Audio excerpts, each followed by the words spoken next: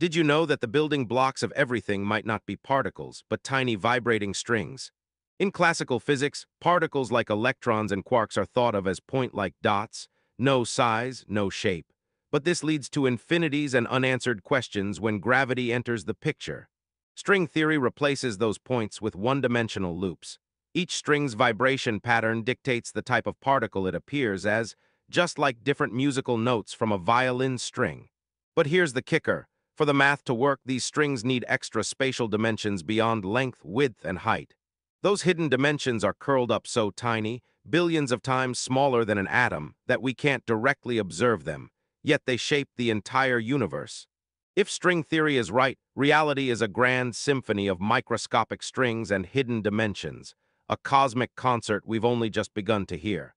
What if the secret to everything is simply the music of the universe? Smash that like button and subscribe to Plus Ultra Life for more mind-blowing daily facts.